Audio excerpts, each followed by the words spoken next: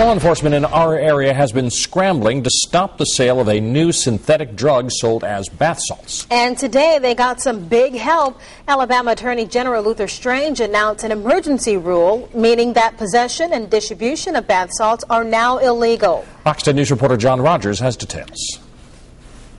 Investigators say these little 1-ounce bags of white powder pack a lethal punch. They're sold as bath salts, but they're synthetic drugs, and now they're illegal in Alabama.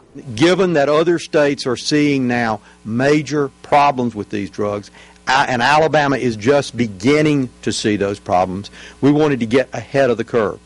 Florida's Attorney General recently banned the synthetic drugs, and the Mississippi House passed a bill banning it as well. Alabama health officials say there are chemicals used in the creation of these fake bath salts that are considered by the DEA as controlled substances.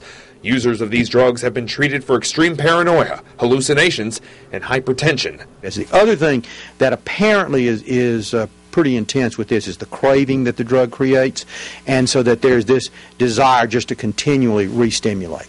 Mobile police and Pritchard police have already taken an aggressive stance on stopping this synthetic drug. The emergency ruling will only last for 120 days. Officials say this will give lawmakers time to formally declare the drug illegal. In Mobile, John Rogers, Fox 10 News.